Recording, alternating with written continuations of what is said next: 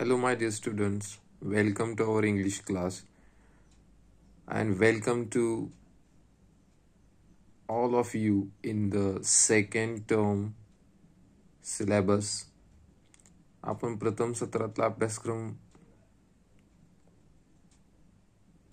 English व्हिडिओच्या माध्यमातून यूट्यूबच्या माध्यमातून अभ्यास पूर्ण केला आणि तुम्ही त्याच्यावर खूप चांगल्या पद्धतीने प्रतिक्रिया पण दिल्यात आणि अभ्यासही केलात. आता त्याच पद्धतीने आपण या सेकंड टर्म मध्ये द्वितीय सत्रामध्ये सुद्धा आपण ऑनलाईनच अभ्यास इथं सुरू करतोय. त्यासाठी युनिट 4 पासून आपण सुरुवात करतोय.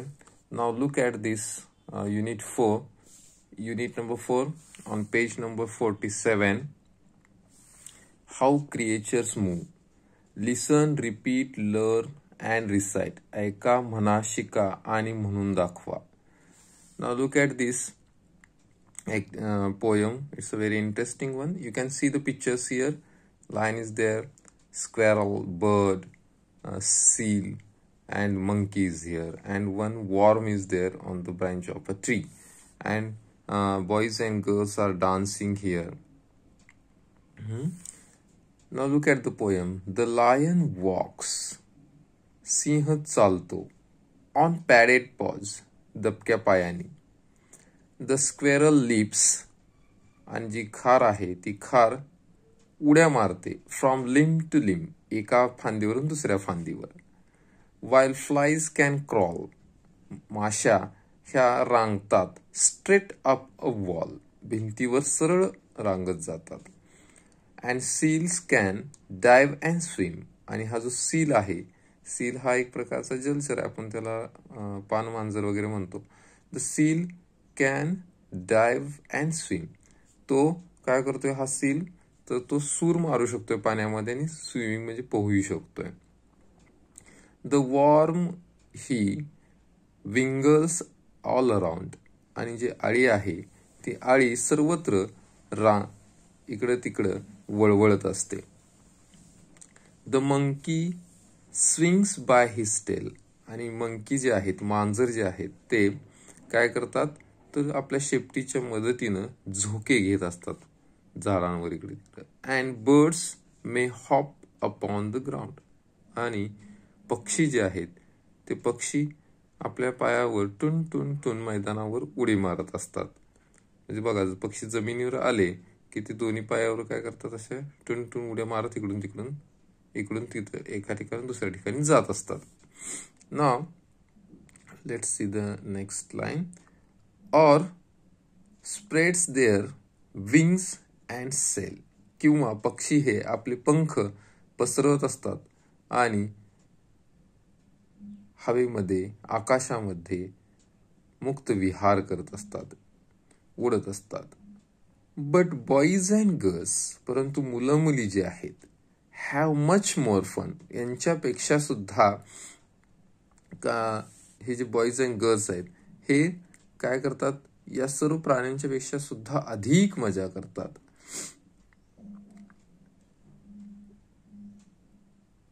दे लीप अँड डान्स. ते उड्या मारतात, डान्स करतात, नृत्य करतात. And walk and run.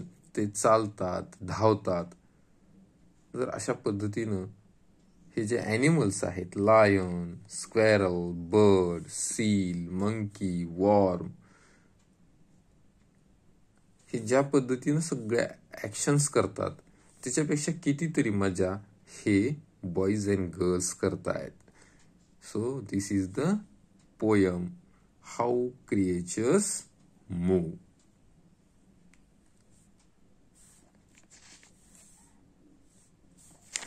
Now look at the page number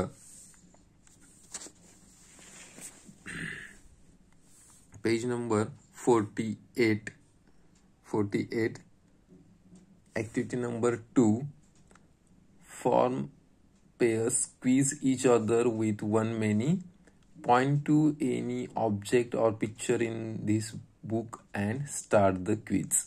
जोड्या करून एक अनेक चा खेळ खेळा. म्हणजे एक वस्तू अनेक वस्तू, वन मेनी.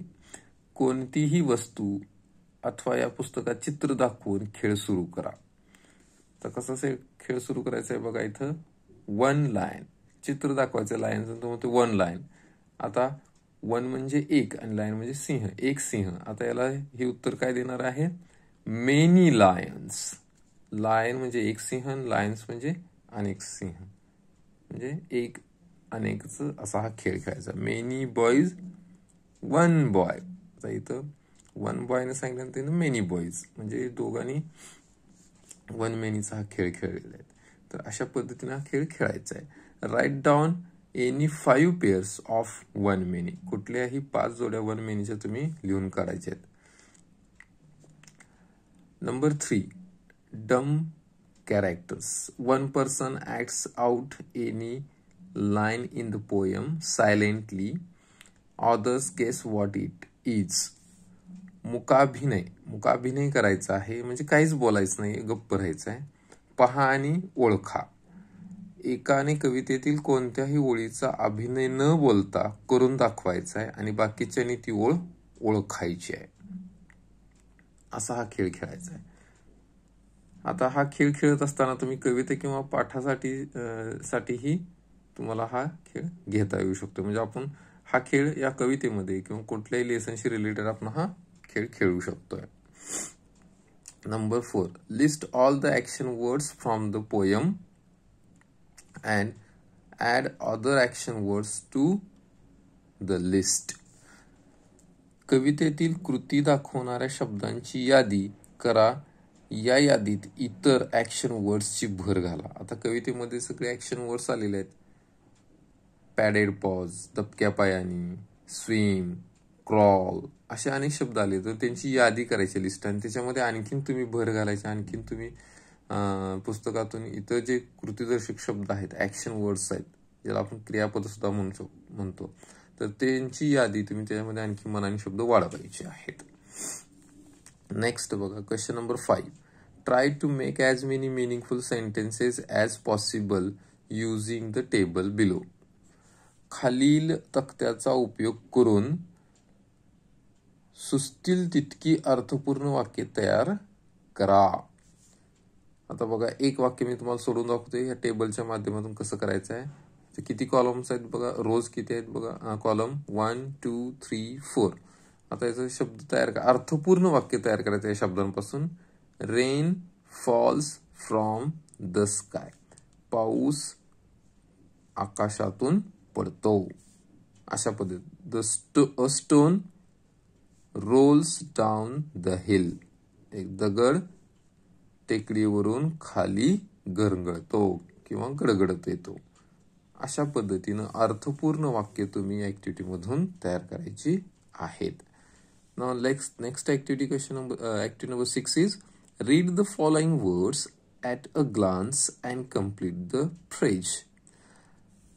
एका दृष्टिक्षेपात शब्द वाचा आणि शब्दगट पूर्ण करा. आता हा शब्द काय आहे नेमका, हा शब्दगट तुम्ही पूर्ण करायचा आहे. एका दृष्टिक्षेपात शब्द वाचायचा आहे आणि शब्दगट पूर्ण करायचा आहे. बघा कसं होणार आहे. At school, at market, near house, behind the building, in front of school, on the left of Raju, राजूच्या डाव्या बाजूला, राजू मुलाचं नाव आहे. On the right of Sunita, सुनीताच्या उजव्या बाजूला. Next to Soham. अशा पद्धतीनं. So solve all these activities in your notebook. I hope you enjoy this activity. ठीक आहे, तर पुन्हा आपण भेटूया पुढील व्हिडिओमध्ये. थँक्यू.